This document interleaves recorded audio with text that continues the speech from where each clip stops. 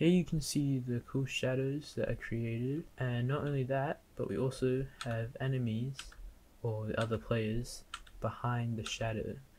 And I'm going to show you how to make this, so let's get started. So first you want to have your character. It's simply a kinematic body for me, and it has simple top-down movement, just like this.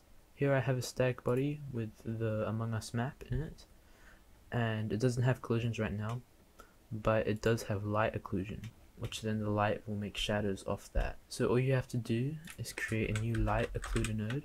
Yeah, simply new occluder, and you want to click around where you want your shadows to bounce off of.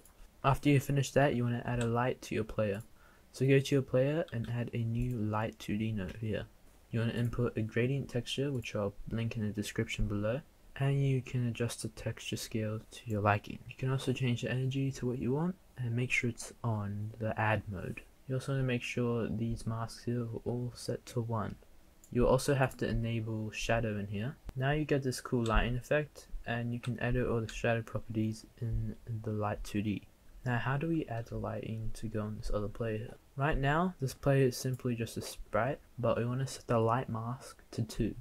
This will make all lights on 2 only shine on this object. So to show you how to do this, I'm first going to hide the light 2D. First thing you want to do is just duplicate the light 2D you already have, and you want to go into the second light 2D and set the mode to mask. This will create a mask so we can change what is visible and what isn't, depending on the color here. So to do that, all we have to do is go into shadow, and we're going to set the item color mask to 2. And we're going to go into range and set the item color mask to 2. And now you can see that it will hide behind the shadow.